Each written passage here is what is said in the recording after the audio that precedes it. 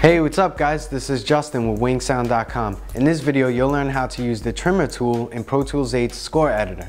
Don't forget, you could always get in contact with me, Justin at WinkSound.com, for any questions, comments, or ideas. So the trimmer tool is right here, as you can see right there, trimmer tool.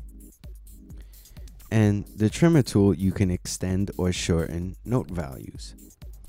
So it's the same thing as if you're extending or shortening MIDI notes or audio regions. So just go on it and click and drag out to lengthen or drag in to shorten the note.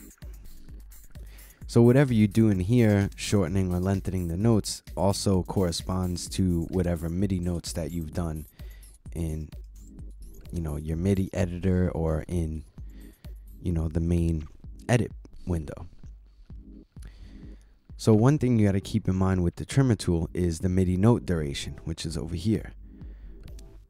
So you can choose to follow your grid, whatever your grid value is, or you can change it to another note value, half note, quarter note, eighth note, etc., dotted or triplet.